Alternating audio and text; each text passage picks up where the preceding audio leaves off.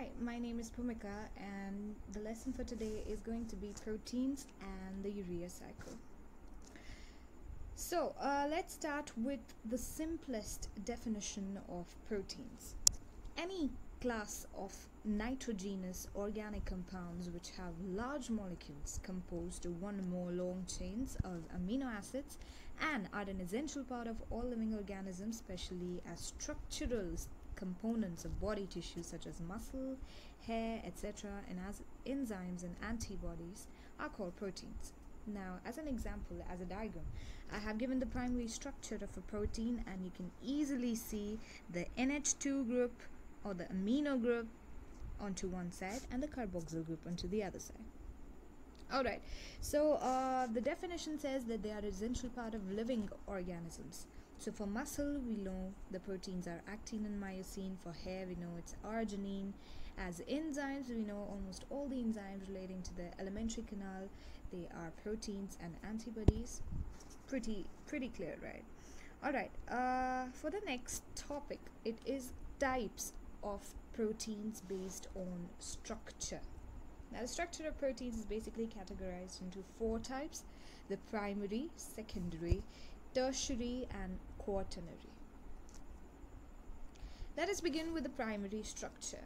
Now, the primary structure of a protein, it refers to the linear sequence of amino acids in the polypeptide chain.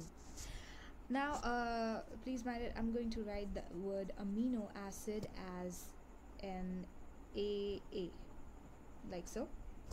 Alright, the primary structure is held together by covalent bonds such as the peptide bonds, which are made during the protein biosynthesis. Now, let's say we have one amino acid bound by another amino acid of same or a different type, or another amino acid.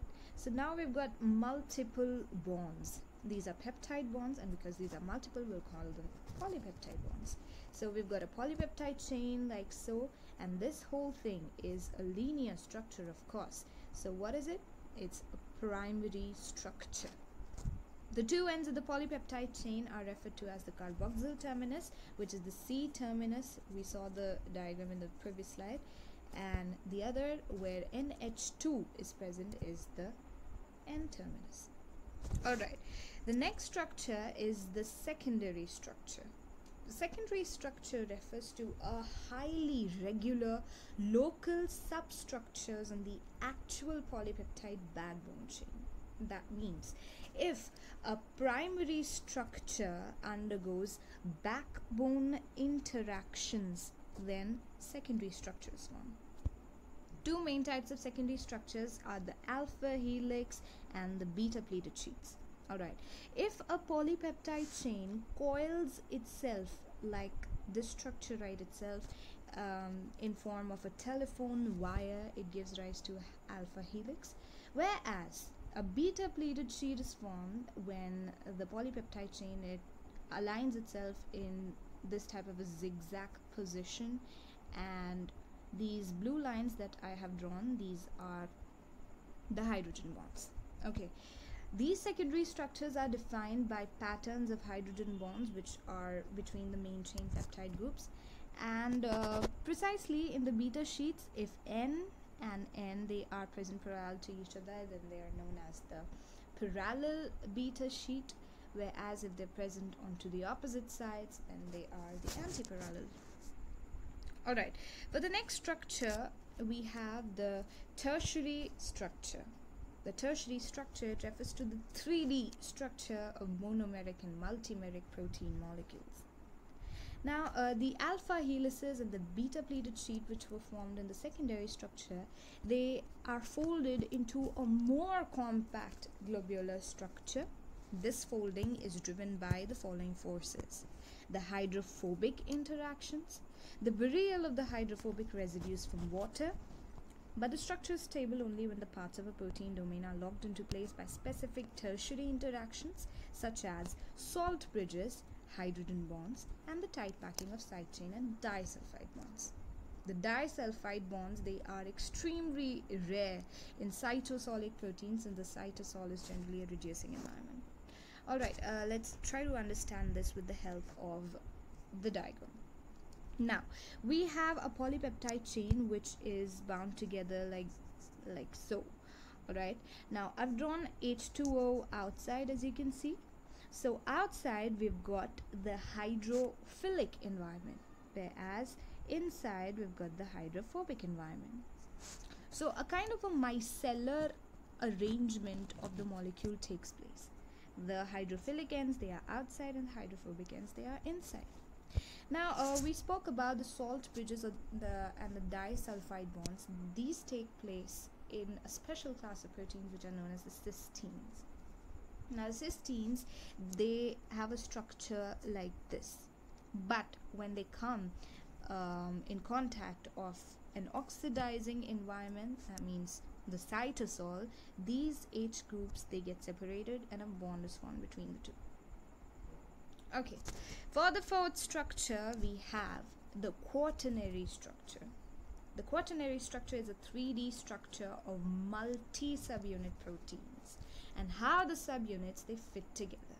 In this context, the quaternary structure is stabilized by the same bonds that the tertiary structure had been stabilized from, and complexes of 2 or more polypeptides, they are known as multimers. Specifically, if it's a dimer, then it contains 2 subunits, trimer 3 units, tetramer 4 units, pentamer and polymer, and so on. Alright, the multimers made up of identical subunits are referred to with the prefix of homo. For example, a homotetramer. Whereas those made up of different subunits, they are referred to as a prefix of hetero. For example, a heterotetramer, such as the 2 alpha and beta chains of hemoglobin. As a very vague diagram, I have drawn these polypeptide rings. This is the first ring, this is the second ring, third, and the fourth ring, like so. Now all these, they look very vaguely different, so this may be referred to as a heterotetramer. Now for more of a well-defined diagram, we have got the primary protein structure, as you can see, which is linear. The secondary protein structure, an alpha helix, like so, just drawn here, which is a coiled portion. The beta pleated sheet, which is a zigzag portion. Then we've got the tertiary proteins, that means more compact form of these two. And then we've got the quaternary structure, which is a 3D portion. Alright. The urea cycle. Now we all know we ingest proteins to the diet that we consume. This protein is broken down into amino acid, which is the simplest unit. Now the essentials, they are absorbed, while the waste, it forms urea. Through the urea cycle, this urea is then sequestered inside the kidneys, where it is concentrated to form urine, and urine, as we know, it is eliminated from the body. Alright, so let's begin with the steps of the urea cycle. First of all, the formation of carbamoyl phosphate takes place, and this process, it takes place inside the mitochondria. Alright, the condensation of the ammonium ion, NH4+, and bicarbonate ion, resulting in the formation of carbamoyl phosphate by the help of the enzyme carbamoyl phosphate synthase 1, present in the liver mitochondria. Now this requires an Mg2+ and a dicarboxylic acid, which is the N-acetyl glutamate, and 2 ATPs are utilized during this process. Now the compound so formed, in order to go through the next procedures, it has to come into the cytosol. So the next step is synthesis of citrulline. The carbamoyl phosphate formed in the first step, it combines with ornithine, resulting in the synthesis of citrulline, aided by the enzyme citrulline synthase, or more precisely ornithine transcarbamylase. Now citrulline, it is easily permeable to the mitochondrial membrane, and hence it diffuses into the cytosol. For the next step, we have the synthesis of arginosuccinate. For this step, in the cytosol, the citrulline, it combines with an amino acid, aspartic acid or aspartate, forming arginosuccinate, which is catalyzed by an enzyme called arginosuccinate synthase, right here. It requires ATP, which is hydrolyzed into a monophosphate, resulting in the utilization of two high energy bonds.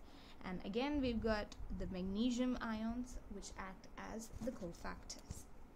Now this arginosuccinate, it has to break down. So the next step is called the cleavage of arginosuccinate. The enzyme arginosuccinase acts reversibly to cleave arginosuccinate into arginine and fumaric acid. Then this fumarate, it enters into the Krebs cycle or the TCA cycle, and the linkage between the TCA and the urea cycle is also known as the Krebs bicycle. For the final step, arginine is cleaved. So arginine, it is lysed into ornithine and urea under the influence of the enzyme arginase. Hence, arginine is known as a semi-essential amino acid. That is, though it is synthesized in the body, it is not available for protein synthesis. Ornithine is regenerated in this step, and it goes on to the cycle again, whereas urea cycle completes by the formation of urea. Ornithine and lysine are potent inhibitors of the enzyme arginase. Okay, so let's see the whole of this through a diagrammatic process.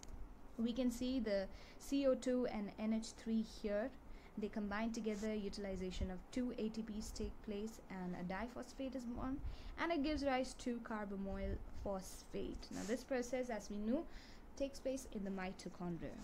Now it combines with ornithine and it forms citrulline in the presence of ornithine transcarbamylase enzyme. Now this citrulline, it combines with aspartic acid and it forms arginosuccinate, and we know one ATP is used to form a monophosphate. Now this arginosuccinate has to break down into fumaric acid and arginine in the presence of an enzyme called arginosuccinase. Now this arginine, it combines with water to form ornithine and urea in the presence of an enzyme arginase. This urea enters the kidneys where it is concentrated to form urine, and urine, as we know, it is eliminated outside the body. So that's it for this day's lesson. Thank you so much for watching my video.